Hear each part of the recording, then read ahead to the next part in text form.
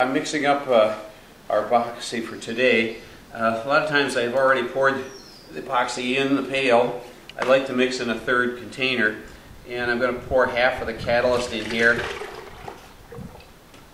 and then stir it, and then I'll pour it in the pail and then pour the other half. This just helps get the rest of the epoxy out of this can.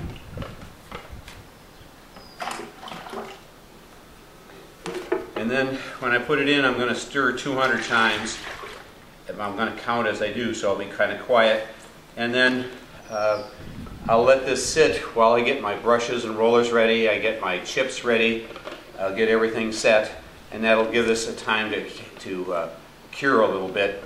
And that's going to make it harden on the floor about 2 or 3 hours faster, maybe an hour and a half faster, because it's going to have some time for the chemical action to start. I'm going to start counting here, make sure I get this done right.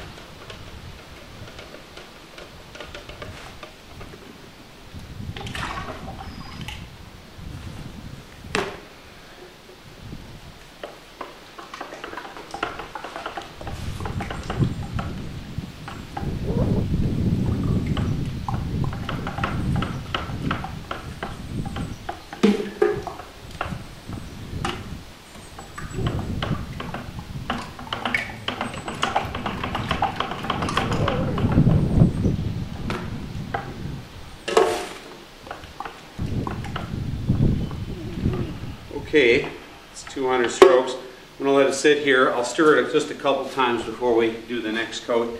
And I'm going to mix up my color chips now.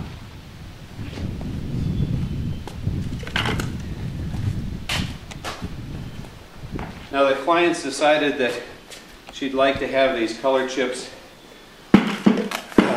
using the gray and the cream color and the black. So the black are a little larger chips in the bag than the other two, so I'm going to put those in first and start breaking them. And so I'm just going to, she wanted equal parts of each, so I'm going to just do 1, 2, 3, 4, 5, 6. Let's make sure I have enough here. And I'm going to break these up with my hand because she wants a little smaller chip. Now, I have to be a little careful that I break everything up, otherwise I'll end up with a couple big chips, so that's why I'm doing them first.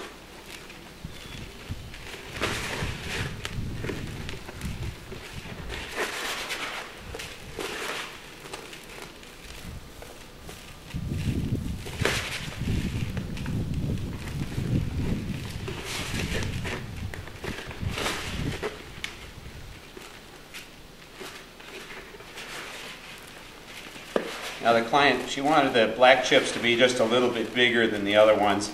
She thought that it would look less like dirt and more like chips then. So I got to kind of make a judgment as to when I have the right size. And there is a chance that I'll have a couple of them here that are too big, but that'll be some of the variety we have.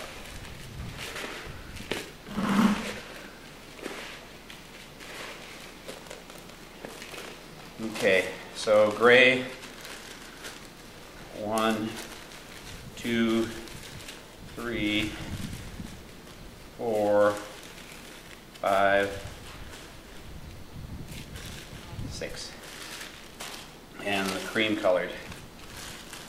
1, 2, 3, 4, 5,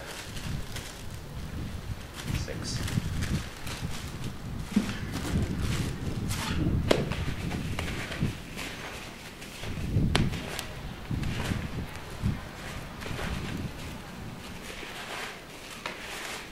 And I'll probably squeeze them a little bit with my hand just before I throw them on if I see a big chip or two.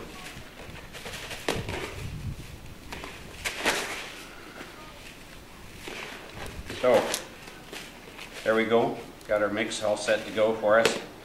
Now, these chips I have, I can sweep those up But as I'm throwing them, if I get some by my feet, if I just roll over them with the epoxy, they'll just disappear.